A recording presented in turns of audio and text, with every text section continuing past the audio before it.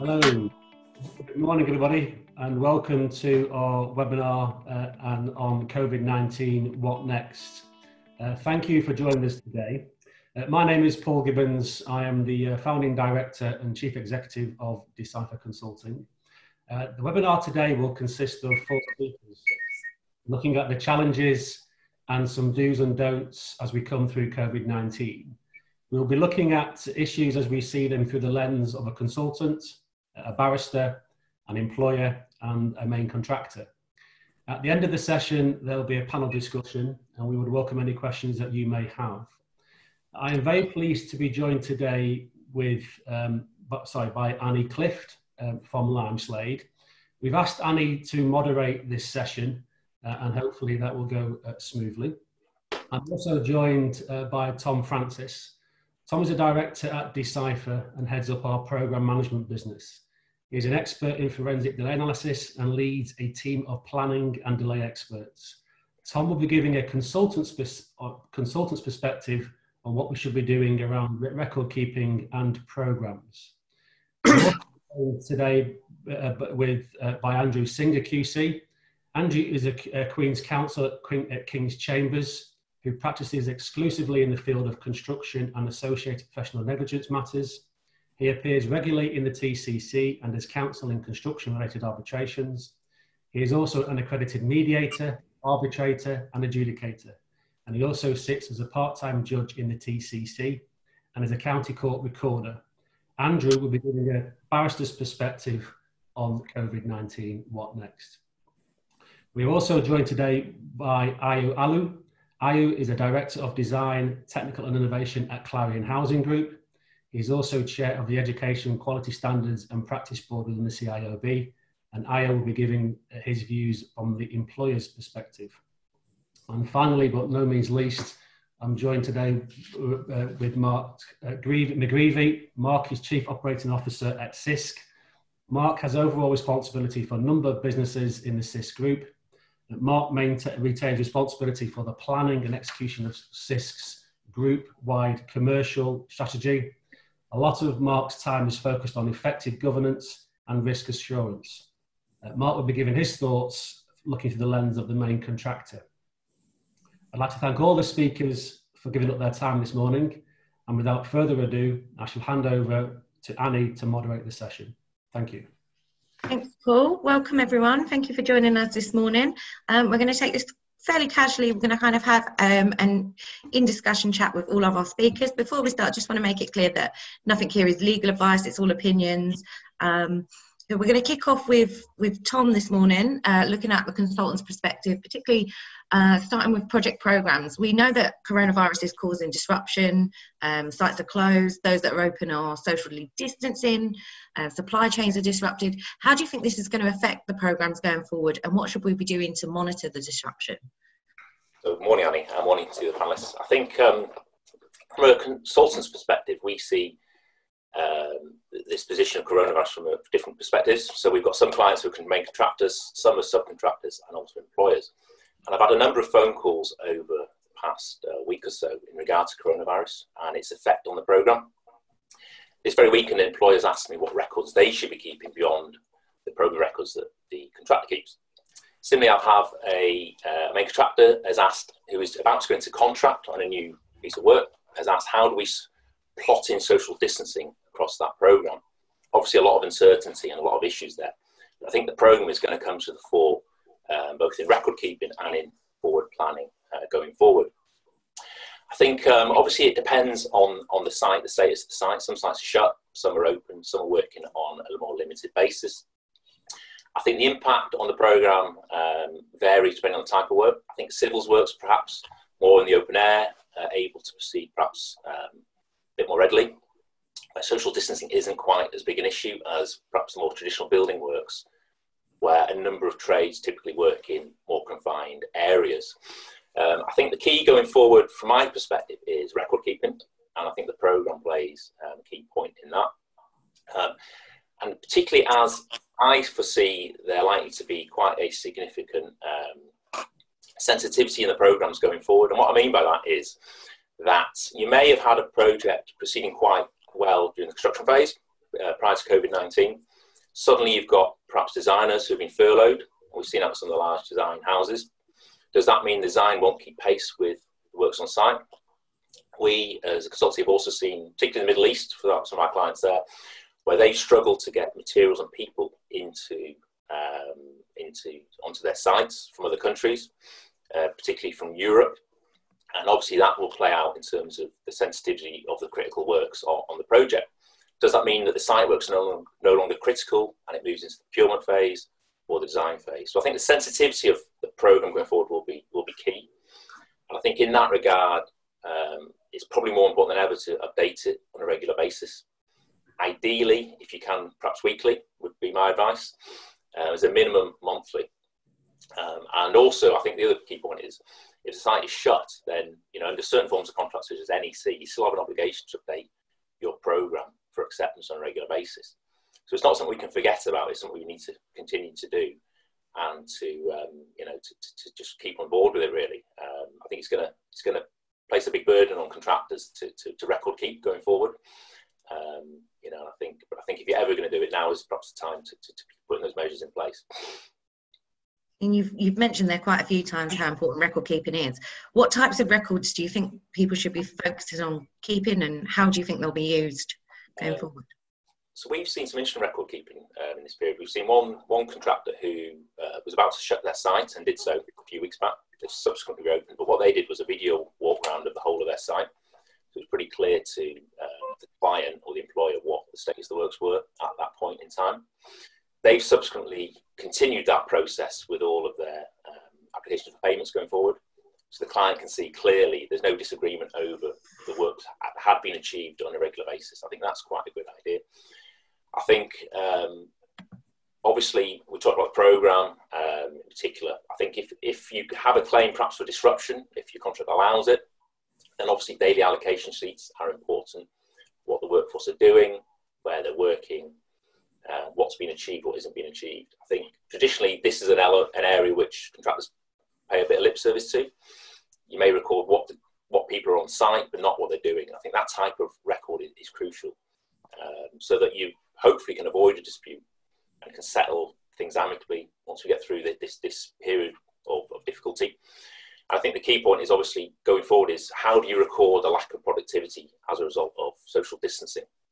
How does that play out? It's going to be huge on certain projects. Productivity is going to fall through the floor, I would imagine, for certain trades. Perhaps not all, but certain trades will be significantly affected. And I think it's just prudent to keep in place good records of what's occurred, so that you, like I say, you can have hopefully, essentially negotiate a successful outcome with your contracting party at the end of this. Thanks, Tom. Mark, I'm going to come to you. What practical steps are you taking on sites that are still open? The kind of practical steps we're taking in relation to what Tom has said is, obviously we are using technology as much as possible to keep those records that Tom says are so important, because it's those records that we're going to use to obviously feed into updating the programs to understand the impact. And the way we're capturing those records now via technology is obviously the usual photographic records that's been kept. We now have live webcams on a lot of projects, use them. You have drone footage being used, and indeed laser scanning is becoming more and more prevalent in terms of way of recording progress on site. So that's how technology is coming into play. The other thing we're doing is more frequent measures of what's been done on site. So we would have, you'll see the surveyors and the frontline team recording the output each week. Now they wouldn't maybe have done that as frequently in the past. And that's to understand what is the level of productivity we're now getting. And that's important, obviously, as part of that record keeping process. But it's also really important because there's a point at which productivity was dropping on some sites where it was becoming borderline whether it made any sense to keep the site open or not. And it was just going to cost more money to try and deliver the project. At the end of the day, that became a big decision piece. So Hence the reason for the importance of keeping those weekly productivity measures, you know. So they're the practical steps. Thanks, Mark. Ayo, what do you expect from as a client, and what are you doing to support the contractors you're working with? It's been an interesting stress test, I think, the whole shutdown. And from a client's perspective, I think that there are two things we can do: micro level and macro level. I say at a micro level, the first thing would be for both consultants and contractors to kind of make sure we support them with any existing obligations that we've undertaken. And that means just not downing tools or not sort of calling a stop to any works, or, you know, especially during sort of pre-construction periods where there's a lot of heavy consultant involvement and still a lot of heavy contractor involvement to reach a goal. It's very easy for cold feet to occur at that point in time, and people to shut down and say they're not going to continue projects until we get some clarity over when things will start up again. I think if investments have been made and have been budgeted for, and a company as an employer is able to take that, not on the chin, but to take that stress, that they should, you know, meet those obligations to the consultants and contractors and allow them to at least finish things to a reasonable stage. So I think that's probably the first and most important thing we can do. Consultants do tend to live, you know, purely based on their cash flow. And I think coming out of this, it'll be interesting to see how many consultants and contractors take a real hard look at their reserve policy and how they sort of, you know, put money away for rainy days or instances where things could just shut down so suddenly as they have this time. So I think that's what could be done on a micro level from an employer's perspective, just to support that sort of way of thinking. On a macro level, now's really the time for employers to think as strategically as they possibly can. And I'm talking about forming partnerships, you know, looking at joint ventures with other companies of a similar ilk, and maybe talking to contractors who are going to need a real quick start coming out of the shutdown, and thinking about how we can plan and, you know, get things through planning or get projects into feasibility so we can really make a concerted start on the other side of it. So I think the time can be spent wisely in planning. I think the support can be given through sticking to original commitments. And I think that sort of future looking ahead as to what happens on the other side of this is probably the most critical thing about how companies, small and large, will behave during this period. Thank you. Andrew, I'm going to come to you. We're going to have a little look at disputes and avoiding them. What do you think are the main risks for those still operating sites at the moment? Okay, well, I mean, obviously, there's a huge health and safety risk around operating sites. I mean, as I'm sure everyone who's watching knows, construction work hasn't been banned by the legislation. And indeed, there's becoming a little bit perhaps of an effort on the part of the government, certain governments, to get construction work kick-started or restarted. So there's no bar on construction work. But there is obviously a bar on people working too close to each other, social distancing, as we now call it. So there's obviously a massive health and safety issue that has to be addressed, and the other panelists have already talked about those sorts of practical issues and the different sort of sites you might be on, and somewhere there's just not the room, and therefore by virtue of not being able to keep people far enough away, you either have very little work, or, as Mark says, at stages, no work at all. So that's obviously a massive risk. The other risks are obviously the risk that all parties have in construction projects, which is money and time. So there's obviously an issue of whether the COVID situation, when it arose and as it progresses, amounts to what lawyers call force majeure, which is actually not an English legal concept at all. It's a French civil legal concept, but it basically means something that nobody appreciated and no one has any outside control over. People sometimes call it act of God, that kind of thing. So in a project that started well before COVID was even heard of, and that will obviously be a large number of projects, that the issue arises to whether what has now happened, if it causes loss on site or delay on site, amounts to force majeure. And then the next issue, and it probably does, and then the next issue is whether that is something which allows a contractor to make a claim, or a subcontractor.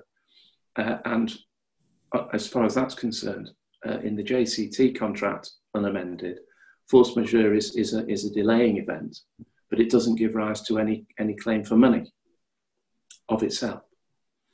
In the NEC type of contract, force majeure is not defined in terms, but that the relevant compensation event, which is defined and is widely believed to be a force majeure clause, gives time and money.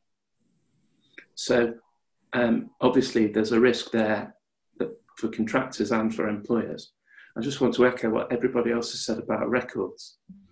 The one thing that you need to have as a lawyer, either bringing a claim or defending a claim, is good records.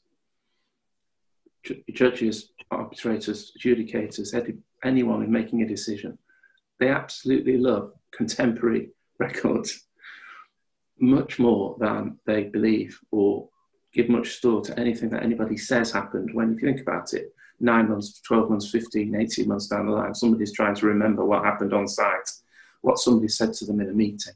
If that's written down, preferably signed by everyone as a notice,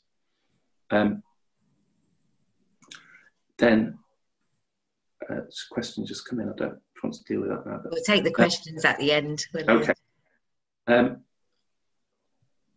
So records are absolutely vital. The other thing that's very important is that even though obviously the way forward is, as everybody says, cooperation, nevertheless, don't forget to use the contract mechanisms if you can. So if you're making a claim for extra time or extra money, put the notice in on time. If you're an employer and somebody's made a big claim for money that you think is totally invalid, don't forget to put a pay less notice in, because otherwise you could end up on the wrong side of a so-called smash and grab adjudication, paying out a lot of money. And at the moment, the last thing anybody wants to be doing is paying extra money. So those are, you know, the main risks as I see them: money, time, and of course, health and safety. And are you seeing many disputes arising at the moment? And what types will you see coming forward in the next few months, years? Well, me personally, I haven't yet, but we're only a few weeks into the lockdown. I haven't yet had any specifically COVID-related litigation, but I think it's inevitable that there will be a recession if there isn't one already. Yeah. And in recessions, people run out of money and people have less keenness to pay money out. So I would have thought it's inevitable that there will be less payments made than should have been made, and there will therefore be more adjudications to start with.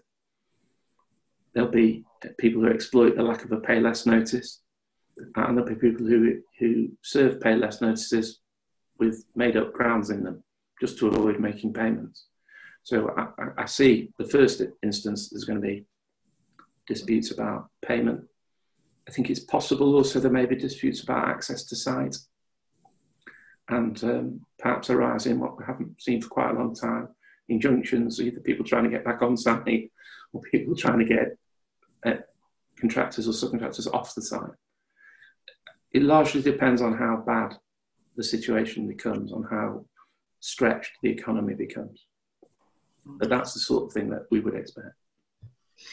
And going back to your point on force majeure, as the government has said construction can continue, do you think force majeure claims would be successful? Well, there's a difference between the government issuing an act which makes something unlawful. That's not force majeure. That's normally treated differently under all the main forms of building contract. But what might be force majeure is that because of COVID, for example, you can't get your suppliers into the country, and therefore you can't do the work because critical part of the work, steel, glass, whatever it is, just isn't a plaster, just isn't arriving and you haven't got any. That might be force majeure. The fact that your subcontractors stop being able to work on site or go into liquidation might also seem to be force majeure.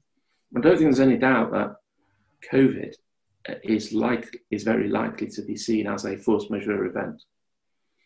But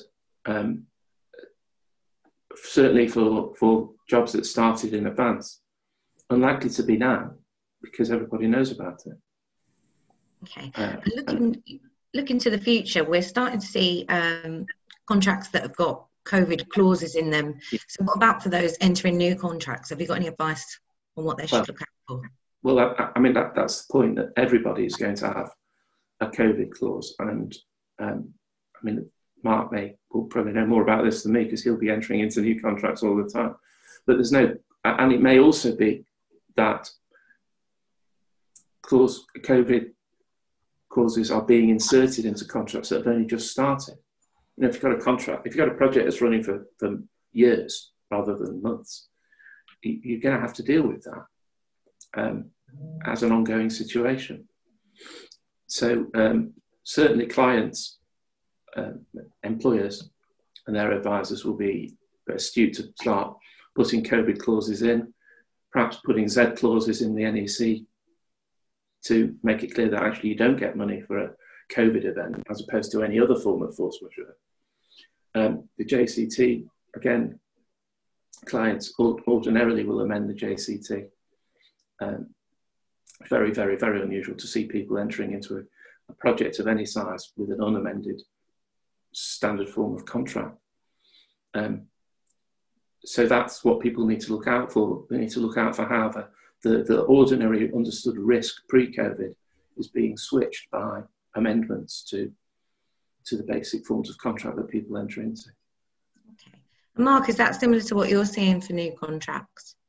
Absolutely, yes. All new contracts we'll be seeking, the industry will be seeking to get provisions inserted to deal with this particular issue. It's going to be tricky because COVID will get resolved, but will there be another version of COVID in the near future after that again?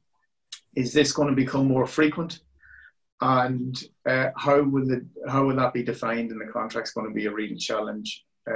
Also, from the point of view of change in legislation, there could be changes in legislation happening over the next couple of years as a result of this COVID pandemic. And again, how will that be considered foreseen or unforeseen in contracts? That's going to be a challenge too going forward. So there's a few things there for us to figure out with our clients. Yeah. And Ayo, taking the client's perspective, what are the changes you've made and what do you see being the big changes for the future?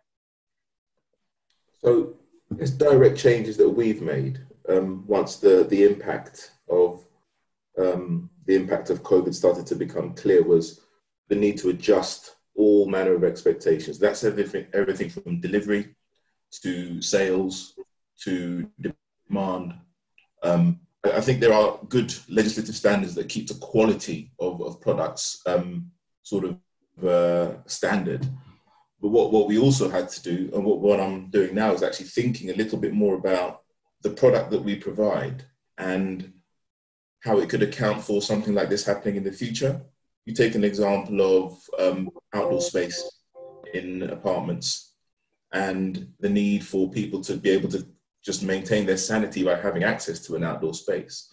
But there are many outdoor spaces now which have no balcony and have limited external area, and that's really something we've got to start thinking about going forwards. Because should this happen again, I don't think anybody could be sort of hand on heart say that they did that in good faith, knowing that people are actually suffering in apartments without external space at the moment. So that's the kind of thing we've got to think about going forward as an adjustment to our current stance. We're also thinking about accounting for working from home scenarios. So you think about a typical apartment and how you might lay out, or a house, and how you might lay out your units and your sockets and that sort of thing. you now should probably start thinking about how you would facilitate a working from home scenario over a longer period of time. You know, so maybe you do have a bank of sockets or something in a particular area which facilitates a home working scenario.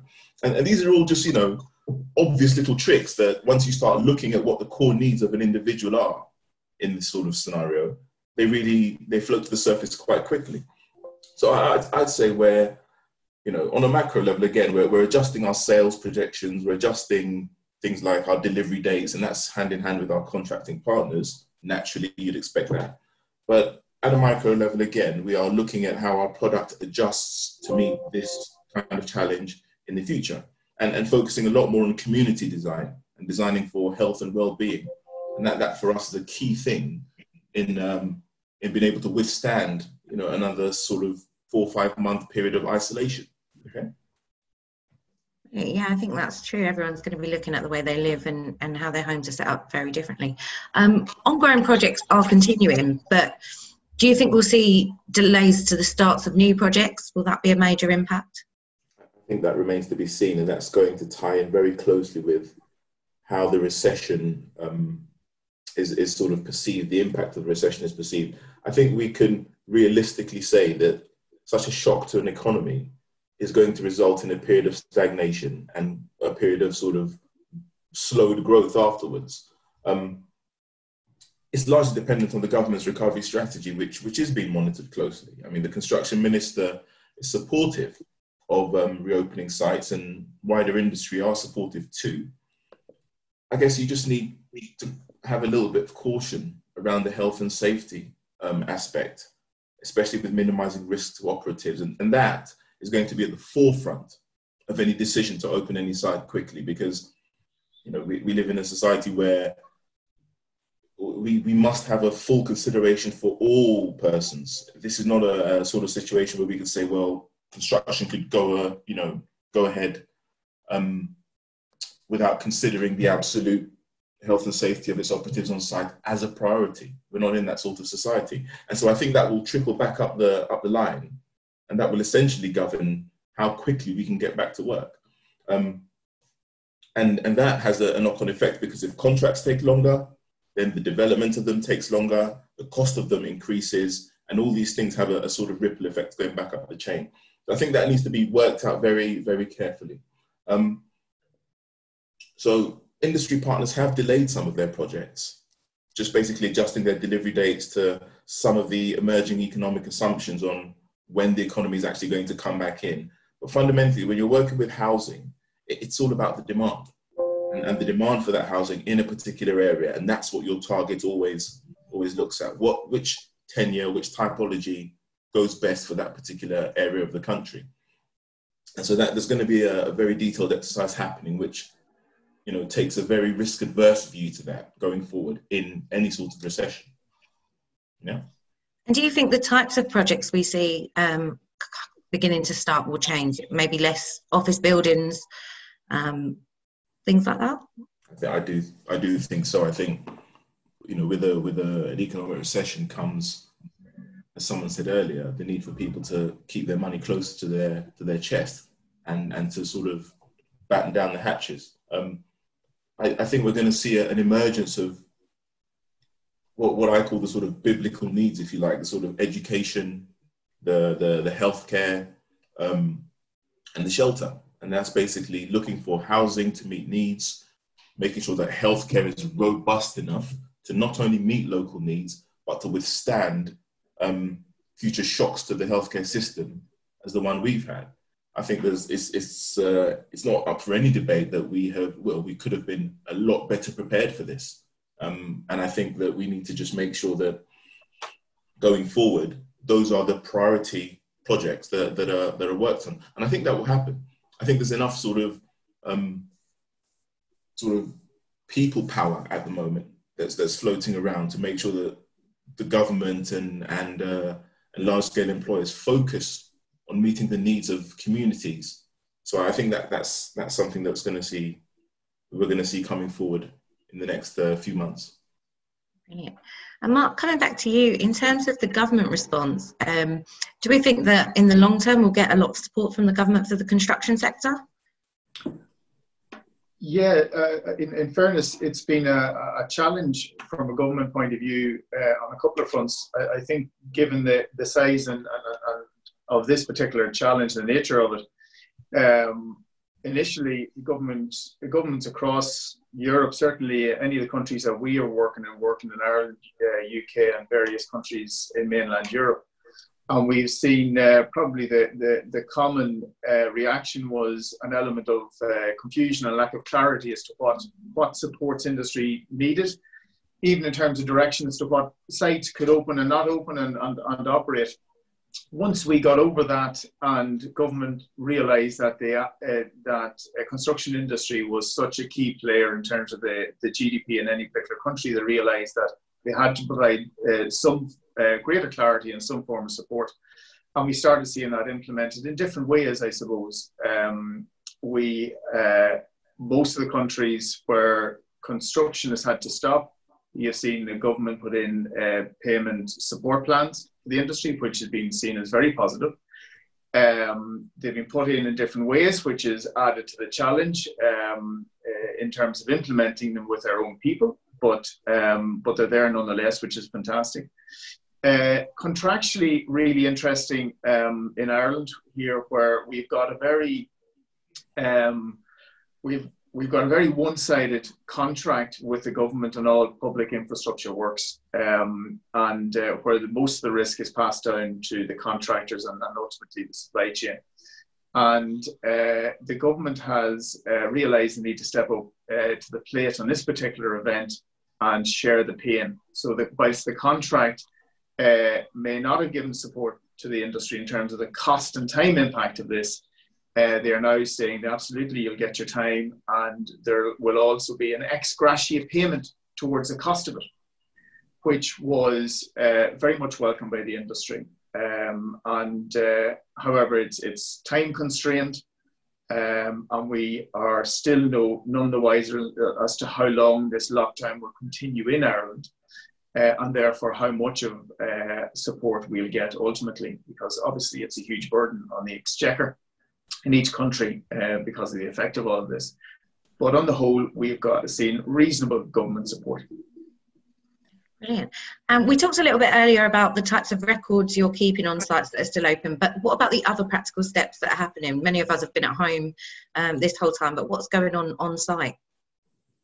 Yeah, look, the practical steps, mostly from a health and safety point of view initially, because that's our most important priority, is keeping people safe and well on our sites. So we immediately started to put in those measures to ensure people were kept safe and avoided the impact of catching the virus. So measures were put in place in differing ways across our projects until we started to realise what was working and what wasn't working. We have the benefit, I suppose, by virtue of the fact we are working in different jurisdictions. So we have had the health and safety authorities in those different jurisdictions requiring different measures. So we've had to get our heads around that. But for the most part, broadly, the measures are similar. Broadly, the measures have been put in place reasonably easily. It's taken some time, obviously. It's taken time for the personnel on sites to get used to the new measures, but once they were in place, people started getting used to them, and we have a number of sites across Europe and obviously across the UK, which are all still operational, and it has become the new norm, I suppose. And that's everything from dealing with how people come to work, how people eat part of work, how people get onto site, how people go to work on the coalface. We've had to risk assess all the task orientated method statements to make sure they're appropriate, and put in physical measures to deal with those issues. That's all working. The other thing, I suppose, from a business point of view, is we have had to obviously have a detailed review of our forecasts on the business. People mentioned on a couple of occasions already the importance of managing your cash. So that meant doing detailed reforecasts based on what we think might happen, or do an awful lot of scenario planning for different situations. So we've done a lot of that, so we can prepare for the impact of this longer term on the business. And indeed, then we've had to look at their supply chain, and the supply chain is so important in all of these projects, right down to where product is coming from, because product is now getting held up in ports across the world. So that's becoming a real challenge, and will be a challenge going forward for us. So, so generally, on the whole, we are doing well in terms of implementing new measures, but we have a number of challenges ahead of us, it's fair to say. In terms of numbers, how many of your sites are operating, and is there a difference between the types of sites that you're able to keep open compared to those you need to close? Virtually all of our sites across UK and Europe and mainland Europe are open. Ireland is probably the exception, where the government deemed certain projects essential and others non-essential. So in Ireland, essential projects are typically anything that has is needed from a health and safety point of view, in terms of putting in COVID-related measures at hospitals or other facilities, testing centres. Then you've got the pharma-related projects that are ongoing, which is obviously going to provide much needed either medicines or PPE gear for the industry.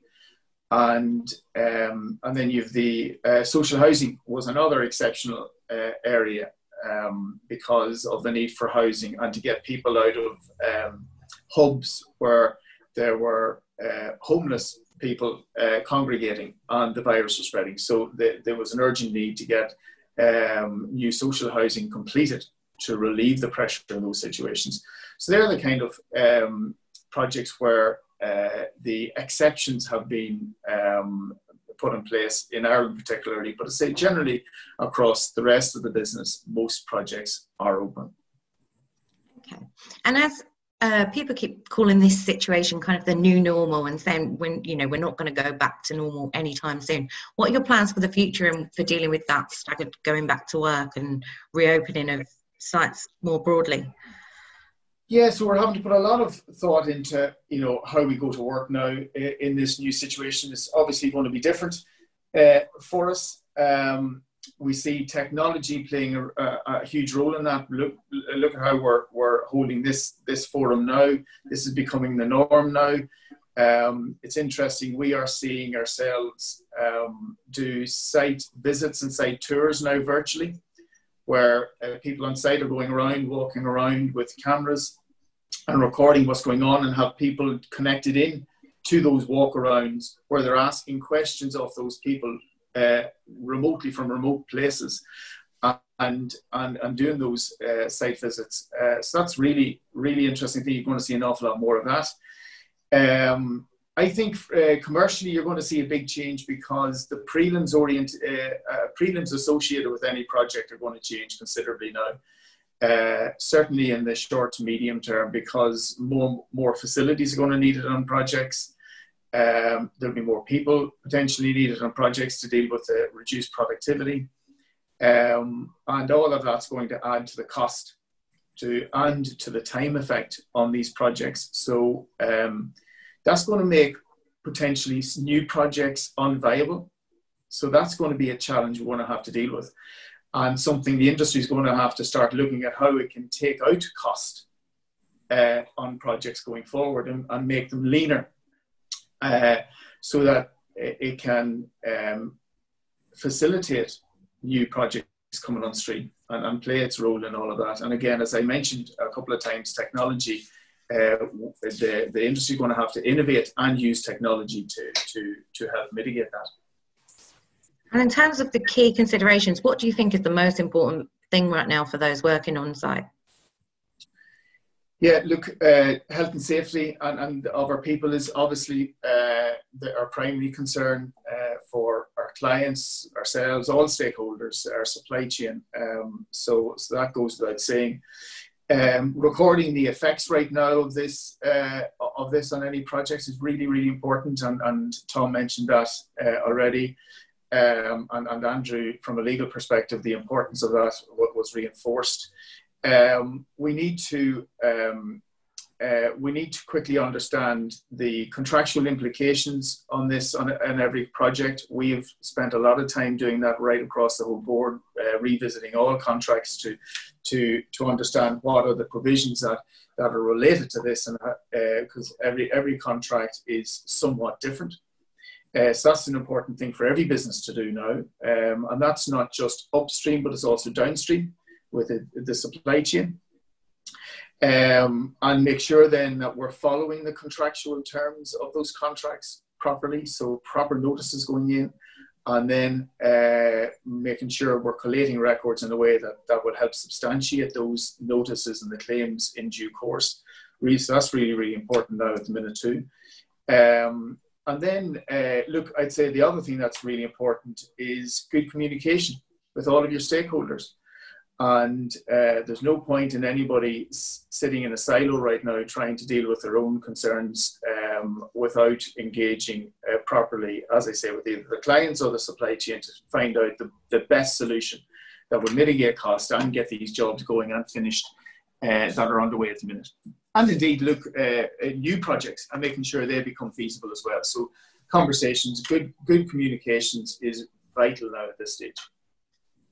And coming back to you, Tom, after all, everything we've sort of talked about already today, do you think the advice you're giving about record keeping and program, is it practical? Is it able to be done as sites are operating now? Well, I think, firstly, I've got quite a lot of sympathy with contractors in terms of record keeping, because most contractors just want to get it built. That's the primary aim. Margins are slim. Allocating resource to record keeping from the outset is something perhaps employers wouldn't really want. But I think it is important. Taking the point that Andrew said, and it's my experience, in particular with adjudication, is adjudicates take a very strict approach to claims. You've got to prove it, as Andrew said, on the contemporaneous information, much more so than just witnesses of fact and the evidence that they give. So it is crucial. It's much more crucial in the stage we're in at the moment because of the ongoing nature of this issue. Social distancing is going to have a huge impact, I believe, going forward. So yes, it comes with a cost. Is it practical? I believe so. What's the alternative to not? If you want to hopefully negotiate at the end of this an amicable settlement with the party you're in contract with, then you're going to have to prove, what occurred in some way. So yes, it's crucial in that regard. And Andrew, what are the major concerns from a legal perspective? In terms of ongoing work, you mean? Yeah.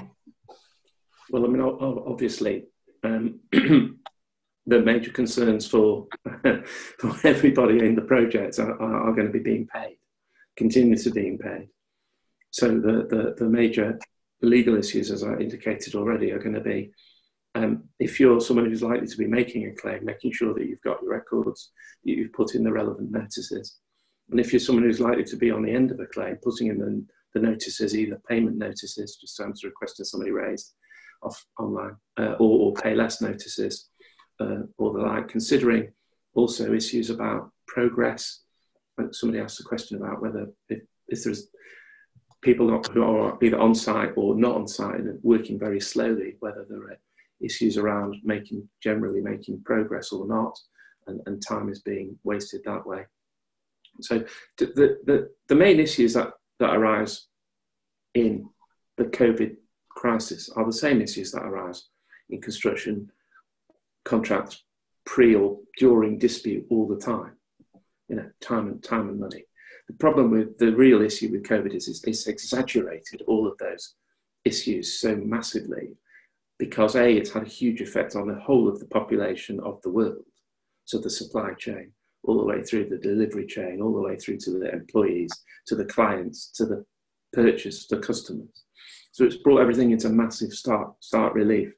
I was just interested because everyone's talking, as we often do, at a theoretical level about cooperation between the team. And it does remind me that the adjudication grew out of an original project in the early 90s called Building the Team. And it was all about how the construction industry was going to become more of a cooperative project, and the ultimate end of building the team was the Latham report, was adjudication, which was in fact just another means of dispute resolution.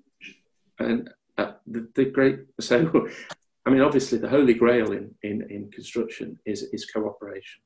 If you've got a cooperative team and everybody wants to do the same thing, it really doesn't matter what the contract says. It's irrelevant. You have the worst contracts in the world or the best contracts in the world. People are moving forward. It doesn't matter. And if you've got someone who doesn't want to play ball, or someone who has a different agenda to everyone else on the team, then again, it doesn't actually matter what the contract says, because people will find a reason to cause trouble, to make a claim, or to get rid of someone on the site that they don't want to be there anymore for whatever reason. So obviously cooperation is key. And if you are, I'm going to sound strange to say this as a lawyer, but the most important thing at the moment is dispute avoidance, in my view. Because the last thing people need in a crisis like this is to be going to people like me, spending the money they haven't got, suing other people who probably haven't got the money for issues that really, if you just sat down and gave a little bit of give and take, would go away, and people can move on, get the project built out, get the, hopefully the profits to the right places, people in their homes, people in the offices, warehouses, what have you. So, I mean, I think the real key at the moment is to be astute. Probably project managers have got employers' agents have got a really big role now in making sure things just get sorted out. Andrew, I think that's really good advice there. Mark, come back to you on the question of manpower. With staff furloughed and lots of people unwell and having to self-isolate for periods of time, and this could continue, at least for the rest of the year or so, or even further. Do we have the manpower to continue projects? Yes, I believe we will have the manpower. I think there are going to be pockets of challenges in places. I think some projects will struggle at points in time until we're out the far side of this pandemic, until we get a final solution to the issue, because there will be outbreaks. There's also the risk, of it. The risk of cases rising again, and that's obviously a real concern. I suppose where we will see it in the short term, manpower being an issue, is because some of our subcontracts are relying on labour and resources coming from abroad, particularly specialist subcontracts. And right now those people are restricted in terms of their ability to travel. And we're seeing that becoming a problem on a number of projects, and a concern as to when they will be able to remobilise and those trades actually start up on site again. And as a consequence of that, I think going forward, you'll see a push towards trying to find those resources more locally instead of seeking that skill base from abroad. So that'll be a change I think we'll see down the line. Thanks. And Paul, to bring you back into the discussion, with a lot of the things we're talking about are going to have big impacts on productivity. Is there anything anyone can be doing to mitigate against those effects? Yeah, absolutely. I think Mark's already mentioned there about the insufficient labour pool and the challenges of getting specialists across the water in terms of meeting the demands of projects. But certainly, COVID will have a massive impact on productivity. And this is going to be caused potentially by people self-isolating, possibly issues around enhanced health and safety measures, what the impact that's going to have on people's ability to be productive. We're working on projects in the Middle East where they have labour camps, and we're aware of situations where some of the labour force have got COVID-19, and so those labour camps have been shut down, and therefore those projects themselves are in delay. There potentially is going to be a massive shortage of PPE. We've seen it in the press in terms of PPE for the NHS. What impact is that going to have on PPE for the construction and health and safety side of that? We've already touched upon the supply chain and potential insolvencies that may be happening. So I think that needs to be shored up, because at the end of the day, there's specialists in that market that are helping the main contractors to deliver these major schemes. We've already mentioned material supply as well. Where's the material coming into? Is it coming in by rail, air, and the like? I think this will all lead to major issues around productivity. What could we do? Well, we could extend working hours. We could look at double shifting, but I think we've got to be careful around that, because is that classed as mitigation, i.e. was the project in delay prior to COVID-19, or is it classed as acceleration measures, i.e. to win back lost time as a result of COVID-19? I think those items need to be considered on a case-by-case basis. And if you've got an open and willing employer and a cooperative contractor, I think there's got to be a can-do approach to getting a realistic review on what the programme looks like going forward and realigning that programme. Mark's already mentioned the fact that, particularly on site, there's going to be a requirement for more welfare facilities. This is going to have a massive impact on prelims in terms of what was the job priced at previously, in terms of what does it look like now going forward, and are those recoverable costs. And in addition to that, also more social distancing costs that are going to be incorporated. You may also have situations where planned summer work may well be pushed into winter working, and this will also lead to lost productivity. So there's going to be issues around the live projects. And indeed, I also see issues around projects that are being tendered. We need to potentially look at the norms that were being used in some of those productivity rates around programs. No one's got a COVID-19 labour norm, but we're going to be able to get some data, I guess, over the coming months to look at that. We obviously talked about looking at the contracts and putting in COVID-19 clauses. Is that fair and equitable? What does that look like? But I think generally, my message would be we need to look at the risk allocation on projects in a collective view.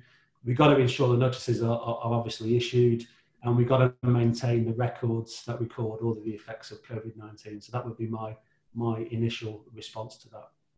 Thanks.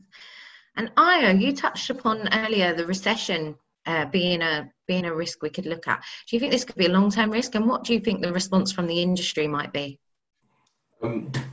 I do think it could be a long-term risk. I think that we were teetering, if you like, coming out of a few of the most recent political decisions and looking at the future of the country economically. There's always a bit of uncertainty, and I think this has just pushed us into a place where we're now being forced to reset our strategic thinking as a country. So in terms of the industry, I think the challenges remain constant. I think the sort of land acquisition, getting through planning, establishing a demand, and the development of schemes is always going to be a constant pressure, albeit heightened. The economic pressure now really squeezes the demand pool, and that's going to be one of the core things. So the ability for people to spend, to buy, or to rent, or to do whatever they want to do in terms of infrastructure and real estate, if that's squeezed, as we all know, that ripples right the way back up the spectrum. So I think that the challenges are still there, but the solutions, as mentioned, are about joint ventures. And this is not from a collaborative, gentleman's handshake, gentleman's agreement sort of perspective, but true joint ventures between private and public partners to get the industry moving again. I think if we start talking to investors seriously about the potential that there is in our industry and the ability to realize that potential, bringing in the new technology, bringing in new ways of working, looking at the new products that we need to feed the sort of consumerism that we have in this country, I think there's a massive, massive opportunity. But it does require joint ventures from top to bottom. So I think contractors and developers should certainly look at more closer working relationships, and almost on a sort of long-term basis, not just one project. Think about it over a 10 or a 15-year period, that sort of thing. I'd recommend that as a starting point. And I think that there are other opportunities that are going to spring out of a potential, if you like, a recession or a shortage of labour coming into this country as well. We're going to have the opportunity to sort of reset skills, I think, as a country. And this is all based on government strategy and what the government really wants to set out. There are opportunities to sort of retrain people at ground level, to bring them into the industry, to sort of boost our own GDP internally as a country. And that will really help us in a recession. I've always thought the recession is it's a dangerous time because money's short, but it's almost the best time to plan for a long-term solution to it. And if we can get out of the habit of having a sort of boom and bust approach to our industry, establish a pipeline, establish infrastructure planning, and establish skills training on a long-term basis, completely apolitical basis, then I think we'll start to see some real results. But that's the challenge. It's the strategic thinking and the planning that comes with being in a recession and thinking about how you can get out of it and avoid it again. I think that's where we need to sort of put our efforts into. Okay. And Mark, do you think we learned any lessons from the last recession? Do you think we're better prepared this time around? Certainly hope we have learned some good lessons from the last recession. Things that probably three things that come to mind in that respect, Andy, are in terms of people. We stopped investing in people and training people, recruiting graduates into the industry, and that caused a long-term problem for the industry. It was harder for us to get back up on our feet again. And to this day, we're suffering as an industry because we don't have enough of a talent pool in the industry coming through from the universities. Is only really now starting to get back to some sort of normal. So I think we've got to keep supporting that, making sure that there is a pipeline of new talent coming into the business and keep training our people. And that's both white collar and blue collar as well. Technology, in the last recession, when we went into it, we stopped investing in innovation and technology. And again, that caused us longer term problems when the market started to improve. So I think it'll be important that we retain a focus on that. That is, we've got, the industry is starting to see how it's become better able to embrace technology. And it's got to stick with that going forward and keep investing in it. And then the final thing was probably the importance of the capital investment programs being rolled out by the government. Again, government stopped spending in the last recession. And as a result of that, we are suffering even to this day because of a lack of investment in the social infrastructure, both in the UK and in Ireland and then elsewhere. So it's important that the government doesn't do that again. It needs to keep investing in that infrastructure. It needs to, now is the time when money is as cheap as it'll ever will be, to use that cheap money to invest in that infrastructure and get jobs shovel ready, and to take the peaks and troughs, trying to eliminate some of those steep peaks and troughs that come in from a recessionary period. So there are three things I think are really, really important. I think that's pretty much all we've got time for today. Thank you all for joining us, and thank you to all our speakers for being here. Paul, do you want to say anything before we go? I want to thank you all for attending the seminar, and hope you've all found it very, very useful. I'd like to thank the speakers. So Andrew, thank you very much for your time. Mark, thank you for your time. Ayo, thank you for your time and contribution. And Tom, thank you for your time. And Annie, thank you very much for moderating. I wish you all a very good day and keep safe and well. Thank you.